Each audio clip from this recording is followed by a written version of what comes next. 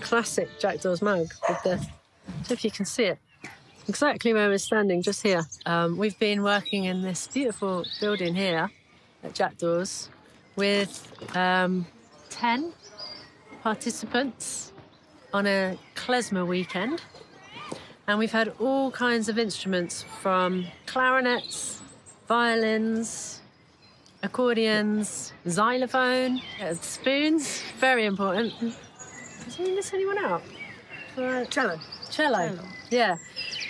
And we've been working on these tunes that are... They're very old. Klezmer music is over... it's music from Eastern Europe, from Jewish communities in Eastern Europe that's over 100 years old.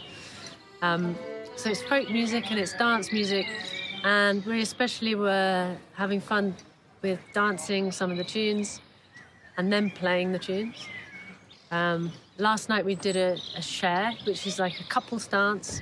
But by the way, this is an instrumental music course. We're just dancing because, it helps get into the style of music.